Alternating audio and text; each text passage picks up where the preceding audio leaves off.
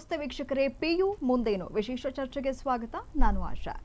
Recent ಆಗಿ PUC exams ನ ಬರೆದಂತ ಎಲ್ಲಾ ಮಕ್ಕಳು ರಿಸಲ್ಟ್ಸ್ ನ ನೋಡಿದ್ದಾರೆ. ರಿಸಲ್ಟ್ಸ್ ಬಂದಾಗಿದೆ. ಸೊ ಈಗ ರಿಸಲ್ಟ್ಸ್ ಬಂದಿದ ತಕ್ಷಣ ಮತ್ತೆ ಇನ್ನೊಂಥರ ಟೆನ್ಷನ್ ಸ್ಟಾರ್ಟ್ ಆಗುತ್ತೆ. ಅದು ಪೋಷಕರಲ್ಲೂ ಹೌದು, ಮಕ್ಕಳಲ್ಲೂ ಕೂಡ ಹೌದು.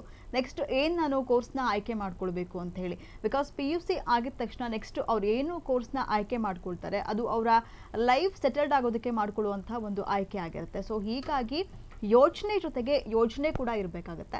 ಅದರಲ್ಲೂ ಕೂಡ ಇವತ್ತು ವಿಶೇಷವಾಗಿ ಕಾಮರ್ಸ್ ವಿಷಯವನ್ನು ತಗೊಂಡು ಕಾಮರ್ಸ್ ವಿಷಯದಲ್ಲಿ PUCಯನ್ನು ಪಾಸ್ ಮಾಡ್ಕೊಂಡಿರ್ತಕ್ಕಂಥ ಮಕ್ಕಳಿಗೆ ಯಾವೆಲ್ಲ ಆಯ್ಕೆಗಳಿದೆ, ಸೊ ಇದ್ರ ಬಗ್ಗೆ ಸಾಕಷ್ಟು ಮಾಹಿತಿನ ಕೊಡೋದಕ್ಕೆ ನನ್ನ ಜೊತೆ ಕೆರಿಯರ್ ಗೈಡೆನ್ಸ್ ಮಾಡೋದಕ್ಕೆ ಇಬ್ಬರು ವಿಶೇಷವಾಗಿರುವಂತಹ ವ್ಯಕ್ತಿಗಳು ಕೂಡ ಜಾಯ್ನ್ ಆಗಿದ್ದಾರೆ. ಫಸ್ಟ್ಲಿ ಅವರ ಕಾರ್ಯಕ್ರಮಕ್ಕೆ ವೆಲ್ಕಮ್ ಮಾಡುವಂತಹ ಟೈಮ್ ಆಗಿದೆ. Firstly Vijay Kumar Kammar sir, global marketing head ಆಗಿದ್ದಾರೆ ಅವರು. ಸರ್ ನಮಸ್ತೆ, ವೆಲ್ಕಮ್ ಟು ದ ಶೋ. ನಮಸ್ಕಾರ. ಆ್ಯಂಡ್ ಹಾಗೆ Lavanya madam, Seshadripuram PU college lecturer ಇವರು. ಮೇಡಮ್ ನಮಸ್ತೆ, welcome to the show. Sir recent ಆಗಿ PU ರಿಸಲ್ಟ್ಸ್ ಬಂದಿದೆ. ಸೊ ಫಸ್ಟ್ಲಿ ಮಕ್ಕಳಿಗೆ ಏನು ಹೇಳಕ್ಕೆ ಇಷ್ಟಪಡ್ತೀರಾ? PUC ರಿಸಲ್ಟ್ ಬಂದಿದೆ. ಯಾರ್ಯಾರಿಗೆ ಕಡಿಮೆ ಮಾರ್ಕ್ಸ್ ಬಂದಿದೆ ಅವ್ರು ಯಾರು ಭಯ ಪಡ್ಕೋಬೇಕಾಗಿಲ್ಲ. ಖಂಡಿತ ಭಯ ಪಡ್ಕೋಬೇಕಿಲ್ಲ. This is not the end of the road. This is the first message I want to give to the students. This is not the end of the, ಅಂದರೆ ನಾವು ಮುಂದೆ ನಾವು ಏನು ಮಾಡಬೇಕು ಅನ್ನೋದಕ್ಕೆ ಸುಮಾರು ಕೋರ್ಸ್ಗಳಿದ್ದಾವೆ. ಅದನ್ನು ನಾವು ಈ 40-45 ನಿಮಿಷದಲ್ಲಿ ಚರ್ಚೆ ಮಾಡೋಣ. ಆಮೇಲೆ ನಿಮಗೆ ಧೈರ್ಯವನ್ನು ತುಂಬೋ ಕೆಲಸವನ್ನು ನಾವು ಏನು ಮಾಡೋಣ. ಅಫ್ಕೋರ್ಸ್ ಖಂಡಿತ. ಸರ್ ಈಗ ಸೆಕೆಂಡ್ PU ಎಕ್ಸಾಮ್ಸ್ ಆಗಿದೆ. ಸೊ ಸ್ಪೆಷಲಿ ಈಗ ಸೆಕೆಂಡ್ PUC ಅಂತ ಅವ್ರು ಏನು ಕಾಲಿಡ್ತಾರೆ. ಸೊ ಪದಾರ್ಪಣೆ ಮಾಡಿದ ತಕ್ಷಣ ಅಲ್ಲಿ ಅವ್ರಿಗೆ ವಿಷಯಗಳ ಆಯ್ಕೆ ಇರುತ್ತೆ, ಆರ್ಟ್ಸ್, ಕಾಮರ್ಸ್ ಹಾಗೆ ಸೈನ್ಸ್. ಅದರಲ್ಲಿ ಈಗ ಕಾಮರ್ಸ್ ತಗೊಂಡಿರುವಂತಹ ವಿದ್ಯಾರ್ಥಿಗಳಿಗೆ ಸಾಕಷ್ಟು ಆಯ್ಕೆಗಳಿದೆ. ಎಷ್ಟೋ ಜನಕ್ಕೆ ಗೊತ್ತೇ ಇರೋದಿಲ್ಲ. ಪ್ರೊಫೆಷ್ನಲಿ ಕೋರ್ಸ್ ಬೇರೆ ಇರುತ್ತೆ, ಹಾಗೆ ಡಿಗ್ರಿ ಕೋರ್ಸಸ್ ಬೇರೆ ಇರುತ್ತೆ. ಸೊ ಕೆಲವೊಂದು ಕೋರ್ಸ್ಗಳಿಗೆ ಮಾತ್ರ ಸ್ಟಿಕ್ ಆನ್ ಆಗಿಬಿಡ್ತಾರೆ. ಸೊ ಹಂಗೆ ನೋಡೋದಾದರೆ ನಾವು ಇವತ್ತು ಕಾಮರ್ಸ್ ಆಯ್ಕೆ ಮಾಡ್ಕೊಂಡಿರ್ತಕ್ಕಂಥ ವಿದ್ಯಾರ್ಥಿಗಳಿಗೆ ಯಾವೆಲ್ಲ ಆಯ್ಕೆಗಳಿದೆ ಅಂತ ತಿಳಿಸ್ಕೊಡೋಣ. ಅದಕ್ಕಿಂತ ಮುಂಚಿತವಾಗಿ ಇದಕ್ಕೆ ಹಿಸ್ಟೋರಿಕಲಿ ಕೂಡ ಸಾಕಷ್ಟು ಬ್ಯಾಕ್ ಗ್ರೌಂಡ್ ಇದೆ ಕಾಮರ್ಸ್ ವಿಷಯವಾಗಿ. ಸೊ ಈ ವಿಚಾರವಾಗಿ ಏನು ಹೇಳ್ತೀರಾ ಡಾಕ್ಟರ್? ಈಗ ನಾವು ಯಾವ್ದಾದ್ರು ಮನೆಗೆ ಹೋದರೆ ನಿಮ್ಮ ಮಗ ಏನು ಮಾಡ್ತಾನೆ ಅಂತ ಕೇಳಿದ ತಕ್ಷಣ ಅವ್ರು ಹೇಳೋದು, ನನ್ನ ಎರಡನೇ ಮಗ ಇಂಜಿನಿಯರ್ ಆಗಿದ್ದಾನೆ, ಕಂಪ್ಯೂಟರ್ ಸೈನ್ಸ್ ಮಾಡ್ತಾನೆ, ಮಗಳು ಡಾಕ್ಟರ್ ಮಾಡ್ತಾರೆ. ನಿಮ್ಮ ಮೊದಲೇ ಮಗ ಇಲ್ಲ ರೀ, ಸ್ವಲ್ಪ ಅಕಾಡೆಮಿಕಲಿ ಸ್ವಲ್ಪ ವೀಕ್, ಅವ್ನು ಕಾಮರ್ಸ್ ಹಾಕ್ಬಿಟ್ಟಿದ್ದೀವಿ ಅಂತ ಹೇಳ್ತಾರೆ. ಸೊ ಒಂಥರ ಕೀಳರಿಮೆ ಉಂಟಾಗ್ಬಿಟ್ಟಿದೆ. ಇತ್ತಿತ್ತಲಾಗಿ ಕಾಮರ್ಸನ್ನು ಬಹಳ ಕೀಳಾಗಿ ನೋಡುವಂಥ ವ್ಯವಸ್ಥೆ ನಮ್ಮ ಸಾಮಾಜಿಕ ವ್ಯವಸ್ಥೆಲಾಗಿದೆ. ಆದರೆ ನಾನು ಹೇಳೋದೇನೆಂದರೆ, ಈ ಕಾಮರ್ಸ್ ವಿದ್ಯಾರ್ಥಿಗಳು, I have A very great respect on commerce students. ಇಲ್ಲಿ ನಮ್ಮ ಎಕನಾಮಿಕ್ಸ್ ಟೀಚರು ಬಂದಿದ್ದಾರೆ. I have got a very great respect for science teacher, ಇದು ಕಾಮರ್ಸ್ ಟೀಚರ್ಸ್. ಐತಿಹಾಸಿಕವಾಗಿ ಲಾಸ್ಟ್ ಟೈಮ್ ನಾವು 6ನೇ ತಾರೀಕಿಲ್ಲಿ ಸೈನ್ಸ್ ಗ್ರಾಜುಯೇಟ್ಸ್ ಮಾಡಿದಾಗ ಶೈಕ್ಷಣಿಕ ಪರಂಪರೆ ಏನಿತ್ತು ಅನ್ನೋದನ್ನು ನಾವು ಹೇಳಿದ್ವಿ. ಅಧಿಶೀಲ ಶಿಕ್ಷಣ, ಅತಿ ಚಿತ್ತ ಶಿಕ್ಷಣ, ಅತಿ ಪ್ರಜ್ಞೆ ಶಿಕ್ಷಣ, ಆಮೇಲೆ ಅತಿ ಪ್ರತಿಭಾ ಶಿಕ್ಷಣ ಅಂತ ಮಾಡಿದ್ವಿ. ಇದಕ್ಕೆ ಸಮಾನಾಂತರವಾಗಿ ನಮ್ಮ ಭಾರತದ ಆರ್ಥಿಕ ಪರಂಪರೆ ಏನಿದೆಯಲ್ಲ, ಸುಮಾರು 7,500 ವರ್ಷದಿಂದ ಆರ್ಥಿಕ ಪರಂಪರೆ ಬಂದಿದೆ. ಇಡೀ ನಮ್ಮ ಸಮಾಜನೇ ಡಿಪೆಂಡ್ ಆಗಿರೋದು monsoon. The whole economy of India spins around monsoon. ಈ ನಿಟ್ಟಿನಲ್ಲಿ ನೋಡಿದಾಗ ನಮ್ಮ ಕಾಮರ್ಸ್ ಗ್ರ್ಯಾಜುಯೇಟ್ಸ್ ಏನಿದ್ದಾರೆ, they are the pillars of our Indian economy. Science engineering technology ಮಾಡೋರೆಲ್ಲ ಮ್ಯಾನುಫ್ಯಾಕ್ಚರಿಂಗ್ ಎಲ್ಲ ಮಾಡ್ತಾರೆ. ಅದನ್ನು ಮೇಂಟೈನ್ ಮಾಡೋರು, ಅವ್ರಿಗೆ ಒಂದು ದಿಶೆ ತೋರಿಸೋರು ಬೇಕು. ಅದನ್ನು ಈ ಕಾಮರ್ಸ್ ಗ್ರ್ಯಾಜುಯೇಟ್ಸ್ ಮಾಡ್ತಾರೆ. I have got a very great respect for commerce students. ಈ ಹಿನ್ನೆಲೆಯಲ್ಲಿ ನಾವು ನೋಡಿದಾಗ ನಮ್ಮ 12ನೇ ಶತಮಾನದಲ್ಲಿ ಬಸವಣ್ಣವರು ಸುಮಾರು ವಚನಗಳನ್ನು ಬರೆದಿದ್ದಾರೆ. ಸುಮಾರು 1.5 ಲಕ್ಷ ವಚನ ಬರೆದಿದ್ದಾರೆ. ನಮಗೆ ಸಿಕ್ಕಿರೋದೇ 54,000. ಆ ಎಲ್ಲ ವಚನಗಳಲ್ಲಿ ಸಾರ ಸಂಗ್ರಹ ಏನು, ಯಾಕಂದರೆ ಬಸವಣ್ಣವರು ತತ್ವತಃ ಒಬ್ಬರು ಫೈನಾನ್ಸ್ ಮಿನಿಸ್ಟರ್. ಅವರು ಕ್ಲರ್ಕ್ ಆಗಿ ಸ್ಟಾರ್ಟ್ ಮಾಡಿದ್ರು. By the end of his journey in Bijjala ರಾಜ್ಯದಲ್ಲಿ ಅವರು ಭಕ್ತಿ ಭಂಡಾರಿ ಬಸವಣ್ಣನೇ ಅಂತ ಇದು ಮಾಡಿದ್ರು. ಅವ್ರು ಹೆಂಗೆ ಸ್ಟಾರ್ಟ್ ಮಾಡ್ತಾರೆ ನೋಡಿ, ನಾನು ಆರಂಭವ ಮಾಡುವೆನಯ್ಯ ಗುರುಪೂಜೆಗೆಂದು, ನಾನು ವ್ಯವಹಾರವ ಮಾಡುವೆನಯ್ಯ ಲಿಂಗಾರ್ಚನೆಗೆಂದು, ನಾನು ಪರಸೇವೆಯನ್ನು ಮಾಡುವೆನಯ್ಯ ಜಂಗಮ ದಾಸೋಕೆಂದು. This is the main pillar of economics in India. ನಾನು ಆರಂಭವ ಮಾಡುವೆನಯ್ಯ. ಆರಂಭ ಅಂತಂದರೆ agriculture, it is the mother of all cultures. ಏನಕ್ಕೆ ಮಾಡ್ತೀನಿ? To acquire the knowledge. Agriculture ಅಂದರೆ ಇಟ್ಸ್ ನಾಟ್ ಓನ್ಲಿ ವ್ಯವಸಾಯ ಅಂತಲ್ಲ. ಅಗ್ರಿಕಲ್ಚರ್ ನಾನು ಮಾತಾಡ್ತೀನಿ, ನಂದು ಒಂದು ಕೃಷಿ ಇದೆ. ನಾನು ಬರವಣಿಗೆ ಮಾಡ್ತೀನಿ, ಬರವಣಿಗೆಯಲ್ಲಿ ಕೃಷಿ ಇದೆ. ಇವರು ಟೀಚಿಂಗ್ ಮಾಡ್ತಾರೆ, ಅದು ಒಂದು ಕೃಷಿನೇ. ಸೊ ನಾನು ಆರಂಭವ ಮಾಡುವೆನಯ್ಯ ಗುರುಪೂಜೆಗೆಂದು, ನಾನು ವ್ಯವಹಾರವ ವ್ಯವಹಾರ in the sense I do business with ethics. ಲಿಂಗಾರ್ಚನೆ ಅಂದರೆ I do business with ethics, ನೈತಿಕತೆಯಿಂದ ಮಾಡ್ತೀನಿ. ನಾನು ಪರಸೇವೆ ಅಂತಂದರೆ ಐ ಡೂ ಸರ್ವಿಸ್. ನಾನು ಇಂಜಿನಿಯರ್ ಇದ್ದೀನಿ, ಅವ್ರು ಟೀಚರ್ ಇದ್ದಾರೆ, ನೀವು ಆ್ಯಂಕರ್ ಇದ್ದೀರ. ಯು ಡೂ, ನೀವು ಸೋಷಿಯಲ್ ಸರ್ವಿಸ್ ಮಾಡ್ತೀರಾ. This is the basic of any economics. This is the basic of any commerce, economics and other things. Okay, India is not a just another country. Perhaps it is one of the longest living civilization in the world. Okay, India was the richest land on the planet. So 17ನೇ ಶತಮಾನದವರೆಗೂ ಬೇರೆ ಬೇರೆ ದೇಶದಿಂದ ನಮ್ಮ ಇಂಡಿಯಾಗೆ ಬರ್ತಿದ್ರು. ನಮ್ಮ ವಿಜಯನಗರ ಕಾಲದಲ್ಲಿ ಮುತ್ತರತ್ನ ಎಲ್ಲ ಅಳಿತಿದ್ರು ಅಂತ ನಿಮ್ಗೆ ಎಕನಾಮಿಕ್ಸ್ ಗೊತ್ತಿರ್ಬೋದು. ಕಥೆಗಳನ್ನೆಲ್ಲ ಕೇಳಿದ್ದೀವಿ, ನಾವು ಓದಿದ್ದೀವಿ. ನಾವು 500 ವರ್ಷ ಮುಘಲರ ಸಾಮ್ರಾಜ್ಯವನ್ನು ಕಂಡಿದ್ದೀವಿ, 200 ವರ್ಷ ಬ್ರಿಟಿಷ್ ಸಾಮ್ರಾಜ್ಯವನ್ನು ಕಂಡಿದ್ದೀವಿ. ಈ 700 ವರ್ಷದಲ್ಲಿ ನಮ್ಮ ಭಾರತೀಯ ಪರಂಪರೆಯ ಈ ಬಿಸ್ನೆಸ್ಸು ಶಿಕ್ಷಣ ವ್ಯವಸ್ಥೆನೆಲ್ಲ ಹಾಳುಗೆಡಿದ್ರು. ಬಟ್ ಅದರಿಂದ ನಮ್ಮ ಸ್ವಾತಂತ್ರ್ಯ ಬಂದ ಮೇಲೆ ನಾವು ಸ್ವಲ್ಪ ಇಂಪ್ರೂವ್ ಆಗ್ತಾ ಇತ್ತು. Today we are in a very good position. ಇದಕ್ಕೆ ಕಾರಣಕರ್ತರು ಅಂತಂದರೆ ನಮ್ಮ commerce graduates. E commerce graduates ಹೆಂಗಂತಂದರೆ ಒಂದು 500 ಕುರಿ ಹೋಗ್ತಿರುತ್ತೆ, ಯಾವ್ದ್ರ ಕುರಿಯನ್ನು ಡೈರೆಕ್ಷನ್ ತಪ್ತದೆ ಅವ್ನಿಗೆ ಗೊತ್ತಿರುತ್ತೆ, ಯಾವ ಕುರಿನ ಎಲ್ಲಿ ಹೊಡೆದ್ರೆ ಡೈರೆಕ್ಷನ್ ಸ್ಟ್ರೇಟ್ ಮಾಡುವಂತ ಹೋಗ್ತಾನೆ, ಟಕ್ ಅಂತ ಹೊಡಿತಾನೆ. ಈ ಕೆಲಸವನ್ನು ನಮ್ಮ ಕಾಮರ್ಸ್ ಗ್ರ್ಯಾಜುಯೇಟ್ಸ್ ಮಾಡ್ತಾರೆ.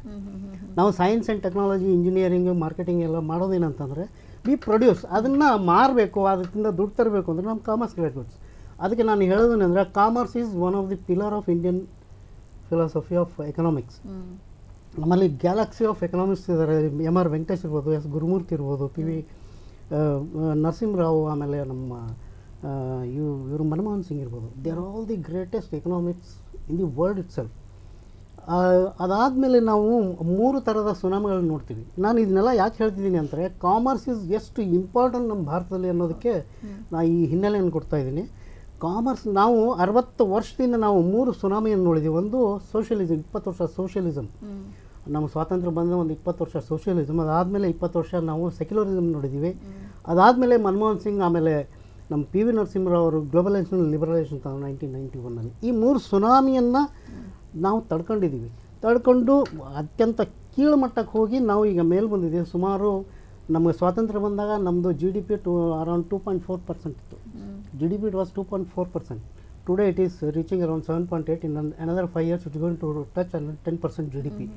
ಸೊ ಆ ಕೆಳಹಂತಕ್ಕೆ ಹೋಗಿ ನಾವು ಮೇಲೆ ಬಂದಿದ್ದೀವಿ. ಇದಕ್ಕೆಲ್ಲ ಕಾರಣಕರ್ತರು ಕಾಮರ್ಸ್ ಗ್ರ್ಯಾಜುಯೇಟ್ಸ್. ನಾವು ಇದನ್ನು ಮರಿಬಾರ್ದು. ಸೈನ್ಸ್ಗಿಂತ ಒಂದು ಹೆಜ್ಜೆ ನಾನು ಅವ್ರಿಗೆ ಇಂಪಾರ್ಟೆನ್ಸ್ ಕೊಡ್ತೀನಿ. ಯಾಕಂದರೆ they are the people who can make the Indian economy strong. This is the economic history of India. So in the rest of the things we can discuss. ಅವ್ರಿಗೆ ಏನೇನು ಅವಕಾಶ ಇದೆ, ಏನೇನು ಮಾಡ್ಬೋದು ಅನ್ನೋದು ವಿ ಕ್ಯಾನ್ ಡಿಸ್ಕಸ್. ಇತ್ತೀಚೆಗೆ ನಾವು ನೋಡ್ತಾ ಇದ್ದೀವಿ, ಸೈನ್ಸ್ ವಿಷಯವನ್ನು ಆಯ್ಕೆ ಮಾಡ್ಕೊಳ್ಳೋದಕ್ಕಿಂತ ಹೆಚ್ಚಿನದಾಗಿ ಕಾಮರ್ಸ್ ವಿಷಯಕ್ಕೆ ವಿದ್ಯಾರ್ಥಿಗಳು ಕೂಡ ಮಾರು ಹೋಗ್ತಾ ಇದ್ದಾರೆ. ಅದು ವಿದ್ಯಾರ್ಥಿಗಳ ಆಯ್ಕೆ ಆಗಿರ್ಬೋದು, ಅಥವಾ ಅಕ್ಕಪಕ್ಕದವರು, ಫ್ರೆಂಡ್ಸ್ ಆಗಿರ್ಬೋದು, ಸೀನಿಯರ್ಸ್ ಆಗಿರ್ಬೋದು, ಪೇರೆಂಟ್ ಅವರ ಸಜೆಷನ್ ಆಗಿರ್ಬೋದು, ಒಟ್ಟಾರೆಯಾಗಿ ಜಾಸ್ತಿ ಈಗ ಕಾಮರ್ಸ್ ವಿಷಯವನ್ನು ಆಯ್ಕೆ ಮಾಡ್ಕೊಳ್ತಾ ಇದ್ದಾರೆ. ಸೊ ಇದು ಬಹಳಷ್ಟು ಖುಷಿ ವಿಚಾರನೇ ಮೇಡಮ್. ಇದು ಖಂಡಿತ. ಯಾಕಂದರೆ ಇವತ್ತಿನ ಒಂದು ಸ್ಪರ್ಧಾತ್ಮಕ ಜಗತ್ತಲ್ಲಿ ಮುಂಚೆಯಿಂದ ನೋಡೋದಾದರೆ ನಾವು ಬರೀ ಸೈನ್ಸ್ ಅಂತ ಅಂದರೆ ಅದಕ್ಕೆ ವ್ಯಾಲ್ಯೂ ಜಾಸ್ತಿ ಇದೆ, ಸೈನ್ಸ್ ತೊಗೊಂಡ್ರೆ ಸ್ವಲ್ಪ ಸೊಸೈಟಿಲಿ ಸ್ಟೇಟಸ್ ಜಾಸ್ತಿ ಆಗುತ್ತೆ, ಮಗ PCMC ಓದ್ತಿದ್ದಾರೆ ಅನ್ನೋ ಮೆಂಟಾಲಿಟಿ ಇತ್ತು. ಬಟ್ ಡೇ ಬೈ ಡೇ ಆ ಕಾನ್ಸೆಪ್ಟ್ ಚೇಂಜ್ ಆಗಿ ಇವತ್ತೇನು ಇಂಥ ಕಾಂಪಿಟೇಟಿವ್ ವರ್ಡಲ್ಲಿ ಆ್ಯಕ್ಚುಲಿ ಸರ್ ಸ್ಟಾರ್ಟಿಂಗ್ ಹೇಳಿದ್ರು, ಸೈನ್ಸ್ ವಿದ್ಯಾರ್ಥಿಗಳಿಗಿಂತ ಇವತ್ತು ಕಾಮರ್ಸ್ ಸ್ಟೂಡೆಂಟ್ಸಿಗೆ ಯೂಜ್ ಆಪರ್ಚುನಿಟೀಸ್ ಇದೆ ಮಾರ್ಕೆಟಲ್ಲಿ. ಸೊ ಹಾಗಾಗಿ ಆಫ್ಟರ್ PU ಅವ್ರಿಗೆ ತುಂಬಾ ಕೋರ್ಸಸ್ಸು ಅವೈಲಬಲ್ ಇದೆ. ಎಷ್ಟೋ ವಿಷಯಗಳು ಅವ್ರಿಗೆ ಗೊತ್ತಿರಲ್ಲ. ಈಗ ಕಾಮರ್ಸ್ ಅಂದಿದ ತಕ್ಷಣ ಜಸ್ಟ್ BCom ಮಾಡ್ಕೊಂಡು MCom ಮಾಡ್ಕೊಂಡು ಲೆಕ್ಚರರ್ ಆಗ್ತಾರೆ ಅಷ್ಟೇ 90% ಆಫ್ ದ ಪೀಪಲ್ ಗೊತ್ತಿರೋದು. ಬಟ್ ಇನ್ನು ತುಂಬಾನೇ ಕೋರ್ಸಸ್ ಅವ್ರಿಗೆ ಅವೈಲಬಿಲಿಟಿ ಇದೆ. ಅದನ್ನ ನಾನು ಈಗ ಖಂಡಿತ ನಾವು ಅವಾಗಲೇ ಹೇಳಿದ್ವಿ, PUC ಆಗಿದ ತಕ್ಷಣ ಅವ್ರಿಗೆ 2 ಒಂದು ವರ್ಗ ಇರುತ್ತೆ. ಒಂದು ಪ್ರೊಫೆಷನಲಿ ಕೋರ್ಸ್ ಆದ್ರೆ ಮತ್ತೆ ಇನ್ನೊಂದು ಬರೋದು ಡಿಗ್ರಿ ಕೋರ್ಸಸ್ ಅಂತ. ಇದ್ರ ಬಗ್ಗೆ ನಾವು ಸಾಕಷ್ಟು ಮಾತಾಡೋಣ. ಈಗ ನಾವು ರೀಸೆಂಟ್ ಆಗಿ ನೋಡೋದಾದ್ರೆ PU ರಿಸಲ್ಟ್ಸ್ ಸಾಕಷ್ಟು ಹತ್ರದಲ್ಲೇ ಬಂತು. ಇನ್ನು ನಿನ್ನೆ ಮೊನ್ನೆ ಅಷ್ಟೇ PUC ರಿಸಲ್ಟ್ಸ್ ಬಂತು. ಸೊ ಈ ಟೈಮಲ್ಲಿ ಪೇರೆಂಟ್ ಅವರ ಮಕ್ಕಳಿಗೆ ಎಷ್ಟು ಸಪೋರ್ಟಿವ್ ಆಗಿ ನಿಂತ್ಕೊಳ್ಬೇಕು ಅಂತ ಹೇಳ್ತೀರಾ? ಖಂಡಿತ ಮೇಡಮ್. ಯಾಕಂದರೆ ಇವತ್ತು ತುಂಬ ಜನ ಮಕ್ಕಳು ಫಲಿತಾಂಶದಲ್ಲಿ ಏನಾದರೂ ಸ್ವಲ್ಪ ಹೆಚ್ಚು ಕಮ್ಮಿ ಆಗಿದ ತಕ್ಷಣ ತುಂಬ ಅಂದರೆ ಮನಸ್ಸಲ್ಲಿ ತುಂಬ ಕೀಳರಿಮೆ ಇರ್ತಕ್ಕಂಥವ್ರು ಆ ಒಂದು ಬೇರೆ ದಾರಿನ ಹಿಡಿಯುವಂಥ ಚಾನ್ಸಸ್ ಇದೆ. ಬಟ್ ಸರ್ ಆಗಲೇ ಹೇಳ್ದಾಗೆ ರಿಸಲ್ಟ್ ಅಥವಾ ಮಾರ್ಕ್ಸೇ ಫೈನಲ್ ಕ್ರೈಟೀರಿಯಾ ಅಲ್ಲ, ಇದು ಜಸ್ಟ್ ಒಂದು ಸ್ಟೆಪ್ ಅಂತ ಹೇಳ್ತೀವಿ. ಮುಂದೆ ಬೇಕಾದಷ್ಟು ಅವಕಾಶಗಳಿದೆ. ಈಗ ನೆಕ್ಸ್ಟ್ ಮಂತಲ್ಲೇ ಸಪ್ಲಿಮೆಂಟರಿ ಎಕ್ಸಾಮ್ ಇದೆ, ಕ್ಲಿಯರ್ ಮಾಡಿಕೊಂಡು ಖಂಡಿತ ಪೋಷಕರು ಕೂಡ ಇದಕ್ಕೆ ಸ್ಪಂದಿಸಬೇಕು, ಮಕ್ಕಳಿಗೆ ಧೈರ್ಯವನ್ನ ತುಂಬಬೇಕು ಅಂತ ನಾನು ಈ ಮೂಲಕ ಕೇಳ್ಕೊಂತೀನಿ. ಖಂಡಿತ ಮೇಡಮ್. ಸರ್, ಈಗ ಪ್ರೊಫೆಷನಲ್ ಕೋರ್ಸ್ ಅಥವಾ ಡಿಗ್ರಿ ಕೋರ್ಸಸ್ ಫಸ್ಟ್ ಯಾವ್ದ್ರ ಬಗ್ಗೆ ವಿದ್ಯಾರ್ಥಿಗಳಿಗೆ ಹೇಳ್ತೀರಾ ಸರ್? ಈಗ ನಾವು ಅಂದರೆ ಇಮಿಡಿಯೇಟ್ PUC ಆದಮೇಲೆ ಡಿಗ್ರಿ ಕೋರ್ಸ್ಗೆ ಕೆಲವೊಬ್ಬರಿಗೆ ಹೋಗೋಕ್ಕೆ ಅವಕಾಶ ಇರೋಲ್ಲ. ಅವಕಾಶ ಇನ್ ದ ಸೆನ್ಸ್ ಅವ್ರಿಗೆ ಇಂಟ್ರೆಸ್ಟ್ ಇರೋಲ್ಲ. ಅದಕ್ಕಿಂತ ಮುಂಚೆ ಪ್ರೊಫೆಷ್ನಲ್ ಕೋರ್ಸ್ಗೆ ಹೋದರೆ ಯಾವ ಕೋರ್ಸ್ಗಳನ್ನು ಮಾಡ್ಬೋದು ಅನ್ನೋದು ಮೊದಲು ವಿಚಾರ ಮಾಡೋಣ. ಈ ಕೋರ್ಸ್ಗಳಲ್ಲಿ ಇದು ನಮ್ಮ ಕಾಮರ್ಸ್ ಅಥವಾ ಎಕನಾಮಿಕ್ಸ್ ಸ್ಟೂಡೆಂಟ್ಸ್ಗೆ 2 ಶ್ರೇಣಿಗಳನ್ನು ನಾವು ಮಾಡ್ಬೋದು. ಒಂದು micro economics and macro economics ಅಂತ. ಮೈಕ್ರೋ ಎಕನಾಮಿಕ್ಸ್ ಅಂದರೆ ಇಂಡಿವಿಜುವಲ್ ನಮ್ಮದು accounting, maintaining accounts, income tax et cetera et cetera. Macro economics ಅಂದರೆ like making policies, studies, budgeting, financing and planning. ಅಂದರೆ ಇವೆರಡೂ ಒಂದೇ ಮುಖದ 2 ನಾಣ್ಯಗಳು. Okay. Micro and macro economics ನೀವು ಏನೇ ಮಾಡಿದ್ರು ಈ 2 ಸ್ಟ್ರೀಮಲ್ಲಿ ನೀವು ಮಾಡ್ಬೋದು. ಮೊದಲಿಗೆ ನಾವು ಕಾಮರ್ಸ್ ಗ್ರ್ಯಾಜುಯೇಟ್ಸ್ನ ಕಾಮರ್ಸ್ ಹೋಗೋಕ್ಕಿಂತ ಮುಂಚೆ ನೋಡ್ಬೇಕಂದ್ರೆ ಪ್ರೊಫೆಷ್ನಲ್ ಕೋರ್ಸಸ್ ನಾವು ನೋಡ್ಬೋದು. ಲಾಸ್ಟ್ ಟೈಮ್ ನಾವು ಸೈನ್ಸ್ ಗ್ರ್ಯಾಜುಯೇಟ್ಸ್ಗೂ ಸೈನ್ಸಲ್ಲಿ ಮಾಡಿದವ್ರಿಗೂ ಇದನ್ನೇ ಹೇಳಿದ್ವಿ. ಅಂದರೆ ಪ್ರೊಫೆಷ್ನಲ್ ಕೋರ್ಸಸಲ್ಲಿ ಏನಂದರೆ ಇಮಿಡಿಯೇಟ್ಲಿ ಒಂದೊಂದು 6 ತಿಂಗಳಿಂದ 2 ವರ್ಷದ ಕೋರ್ಸ್ ಇರುತ್ತೆ. ಇದು hotel, tourism and catering, animation, script writing. ಅಂದರೆ ನೀವು ಡಿಗ್ರಿಗೆ ಹೋಗೋಕ್ಕಿಂತ ಮುಂಚೆ ನೀವು ಇದನ್ನು ತೊಗೊಂಡ್ರೆ you will be ready for jobs ಅಂತ. Mass communication and journalism, beauty fitness and modelling and cosmetology, fashion designing, event management, martial arts ಇದೆ, sports studies, content creation and analysis and printing technology. These are some of the courses which are professional oriented. Okay. ಅಂದರೆ ಈ ಕೋರ್ಸನ್ನು 6 ತಿಂಗಳಿಂದ 2 ವರ್ಷ ಅಥವಾ 3 ವರ್ಷ ಮಾಡಿದ್ರೆ immediately you can jump to the. This is the professional courses. ಮತ್ತೆ ಅವರವರ ಅಭಿರುಚಿಗೆ ತಕ್ಕನಾಗಿ ಆಯ್ಕೆ ಮಾಡ್ಕೊಳ್ಳೋದಕ್ಕೆ ಸಾಕಷ್ಟು ಅವಕಾಶ ಇದೆ. ಸಾಕಷ್ಟು ಅವಕಾಶ. ಈ ಕೆಲವೊಬ್ಬರು ತುಂಬ ಆರ್ಟ್ಸಲ್ಲಿ ತುಂಬ ಚೆನ್ನಾಗಿರ್ತಾರೆ, ಆವಾಗ ಫ್ಯಾಷನ್ ಡಿಸೈನಿಂಗ್, ಇವೆಂಟ್ ಮ್ಯಾನೇಜ್ಮೆಂಟ್ ಎಲ್ಲ ಅವ್ರು ಮಾಡ್ಬೋದು. ಹೌದು. ಸ್ಪೋರ್ಟ್ಸಲ್ಲಿ ತುಂಬ ಅವಕಾಶ ಇರುತ್ತೆ. ಸ್ಪೋರ್ಟ್ಸಲ್ಲಿ ನಾವು both players as well as referee ಆಗ್ಬೋದು. ಅಂಪೈರಿಂಗ್ ಇದೆ. ಆಮೇಲೆ ಟ್ರೈನಿಂಗ್ ಅಲ್ಲಿ ತುಂಬ ಅವಕಾಶ ಇದೆ ಈಗಂತೂ. ಅಥ್ಲೆಟಿಕ್ಸ್ ಒಂದೇ ಅಂತಲ್ಲ, all streams of sports you have got a very good opportunity. Animation and script writing, ಇದರಲ್ಲಿ ಸುಮಾರು ಕೋರ್ಸ್ಗಳಿದೆ. ನಾವು ಒಟ್ಟಾರೆ ಮಾಡಿಬಿಟ್ಟು ಒಂದು 7-8 ನಾವು ಕಂಡ್ಕೊಂಡಿದ್ದೀವಿ. ಇದು ಒಂಥರ ಸಾಗರ ಇದ್ದಂಗೆ, ನಾವು ಸುಮ್ಮನೆ ಒಂದು ಲೋಟ ತೆಗೆದು ಕೊಡ್ತಾ ಇದೀವಿ ಅಷ್ಟೇ. ಓಕೆ. ಈಗ ನೀವು ಸರ್ ಈಗ ಮೈಕ್ರೋ ಎಕನಾಮಿಕ್ಸ್ ಹಾಗೆ ಮ್ಯಾಕ್ರೋ ಎಕನಾಮಿಕ್ಸ್ ಹೇಳಿದ್ರಿ. ಸೊ ನೀವೀಗ ಇಷ್ಟೊತ್ತು ನೀವು ಏನು ಡಿಫೈನ್ ಮಾಡಿ ಹೇಳಿದ್ರಿ, ಈಗೆಲ್ಲ ಕೋರ್ಸಸ್ಸು ಯಾವ ಒಂದು ವಿಭಾಗಕ್ಕೆ ಬರುತ್ತೆ ಸರ್? ಇವೆಲ್ಲ ಮ್ಯಾಕ್ರೋ ಎಕನಾಮಿಕ್ಸ್ ಅಂದರೆ individual developments. Okay. Individual developments. ನನ್ನ ಎಷ್ಟು ಗಳಿಸ್ತೀನಿ, ನಾನು ಸಮಾಜದಲ್ಲಿ ಏನು ಮಾಡ್ತೀನಿ, ನಾನು ಎಷ್ಟು ಗಳಿಸ್ತೀನಿ, ಎಷ್ಟು ಸ್ಪೆಂಡ್ ಮಾಡ್ತೀನಿ, ಎಷ್ಟು ಸೇವಿಂಗ್ ಮಾಡ್ತೀನಿ.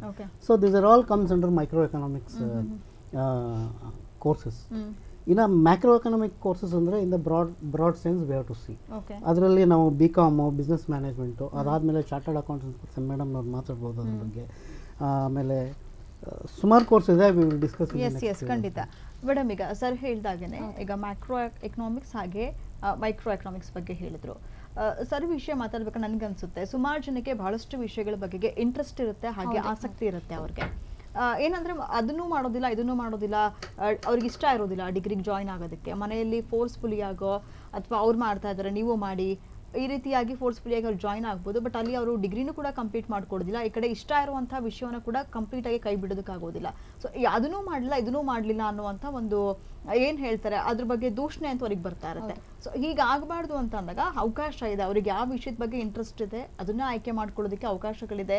ಅವರು ಫಿಟ್ ಆ್ಯಂಡ್ ಫೈನ್ ಆಗಿರೋ ಸ್ಪೋರ್ಟ್ಸ್ ವಿಷಯವಾಗಿ ಹೋಗ್ಬೋದು, ಅವ್ರು ಇವೆಂಟ್ ಮ್ಯಾನೇಜ್ಮೆಂಟ್ ಮಾಡ್ಬೋದು. ಸೊ ಸಾಕಷ್ಟು ಅವಕಾಶಗಳಿರೋದ್ರಿಂದ ಸೊ ಈ ರೀತಿಯಾಗಿರುವಂಥ ಅವಕಾಶಗಳನ್ನ ಅವರು ಎಲ್ಲಿ ಮಾಹಿತಿನ, ಸೂಕ್ತವಾದ ಮಾಹಿತಿನ ಹೇಗೆ ಪಡ್ಕೊಳ್ಬೋದು, ಇದಕ್ಕೆ ಅವಕಾಶಗಳು ಎಲ್ಲಿಂದ ಅವ್ರಿಗೆ ಸಿಗುತ್ತೆ ಮೇಡಮ್? ಖಂಡಿತ ಮೇಡಮ್. ಈಗ ಹೇಳ್ದಾಗೆ ಪ್ರತಿಯೊಬ್ಬರಿಗೂ ಅವ್ರದೇ ಆದಂತಹ ಒಂದು ಇಂಟ್ರೆಸ್ಟಿಂಗ್ ಏರಿಯಾಸ್ ಅಂತ ಇರುತ್ತೆ. ಯಾಕಂದ್ರೆ ಅವರು ಡೇ 1 ಇಂದ ಅಥವಾ ಬೈ ಬರ್ತ್ ಅವ್ರಿಗೆ ಕೆಲವೊಂದು ಏರಿಯಾಸ್ ಬಗ್ಗೆ ಈಗ ಹೇಳ್ದಂಗೆ ಸ್ಪೋರ್ಟ್ಸ್ ಆಗಿರ್ಬೋದು ಅಥವಾ ಕಲ್ಚರಲ್ ಇವೆಂಟ್ಸ್ ಅಲ್ಲಿ ಆಗಿರ್ಬೋದು. ಈಗ ನಾವು ಇಲ್ಲಿ ಕೂತ್ಕೊಂಡಾಗ ಈ ಒಂದು ಚರ್ಚೆಯಲ್ಲಿ ಮಾತಾಡಿ ಹೇಳ್ಬೋದು. ಆದ್ರೆ ಜನರಲ್ ಆಗಿ ಈಗ ಸುಮಾರು ಪೇರೆಂಟ್ಸ್ಗೆ ಅವ್ರು ಎಷ್ಟೇ ಎಜುಕೇಟೆಡ್ ಆಗಿದ್ರು ಕೂಡ ಈ ವಿಚಾರಗಳು ಎಲ್ಲಿ ಸಿಗುತ್ತೆ ಅಂತ ಗೊತ್ತಿರೋದಿಲ್ಲ ಅವರು. ಈಗ ಅವ್ರಿಗೆ ಈ ವಿಚಾರಗಳು ಗೊತ್ತಾಗಬೇಕು ಅಂತಂದಾಗ ಹಾಗೆ ಸಾಮಾಜಿಕ ಜಾಲತಾಣಗಳು ಹೆಲ್ಪ್ ಮಾಡುವಂಥ ಚಾನ್ಸಸ್ ಇರುತ್ತಾ? ಸೊ ಎಲ್ಲಿಂದ ಇವರು ಅದಕ್ಕೆ ಸಂಬಂಧಪಟ್ಟಿರ್ತಕ್ಕಂಥ ಹೆಚ್ಚಿನ ಮಾಹಿತಿಗಳನ್ನ ಪಡ್ಕೊಳ್ಬೋದು?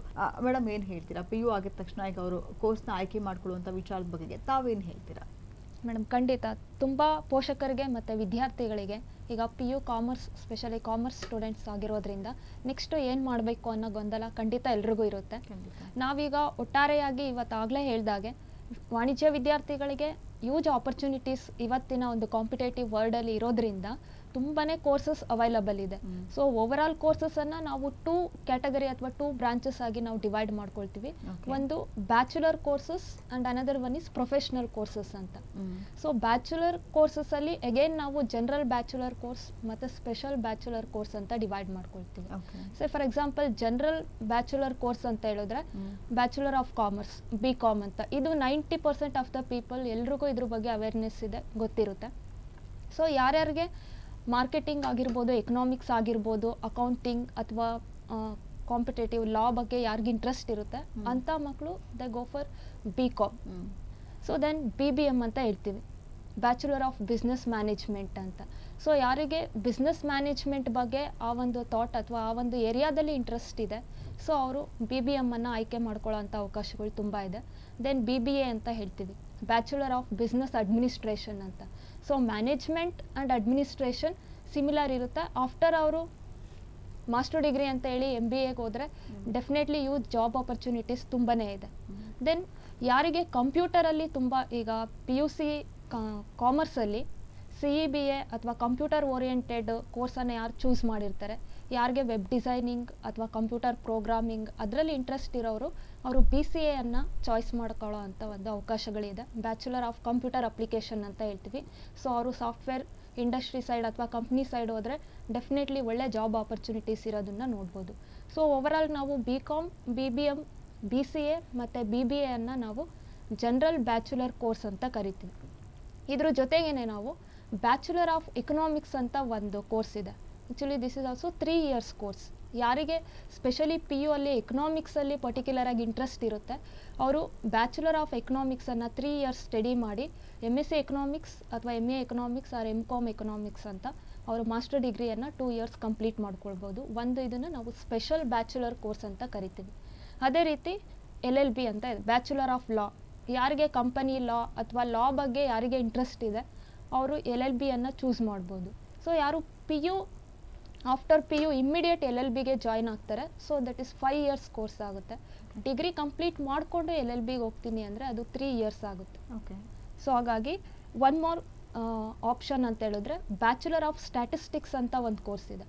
ಸೊ ಮ್ಯಾಕ್ಸಿಮಮ್ ಯಾರಿಗೆ ಈ ಒಂದು ಡೇಟಾ ಅನಾಲಿಸಿಸ್ ಅಥವಾ ಡೇಟಾ ಇಂಟರ್ಪ್ರಿಟೇಷನ್, ಡೇಟಾ ಪ್ರೆಸೆಂಟೇಷನ್ ಅದರಲ್ಲಿ ಯಾರಿಗೆ ಇಂಟ್ರೆಸ್ಟ್ ಇದೆ ಸ್ಪೆಷಲ್ ಆಗಿ ಅವರು ಬ್ಯಾಚುಲರ್ ಆಫ್ ಸ್ಟ್ಯಾಟಿಸ್ಟಿಕ್ಸ್ ಕೋರ್ಸನ್ನು ಚೂಸ್ ಮಾಡಿದ್ರೆ ಡೆಫಿನೆಟ್ಲಿ ಒಳ್ಳೆ ಫ್ಯೂಚರ್ ಇದೆ ಅಂತ ಹೇಳ್ಬೋದು. ಸೊ ಓವರ್ ಆಲ್ ಇಷ್ಟನ್ನು ನಾವು ಬ್ಯಾಚುಲರ್ ಕೋರ್ಸಸ್ ಅಂತ ಕರಿತೀವಿ. Special bachelor course, then general bachelor course ಅಂತ.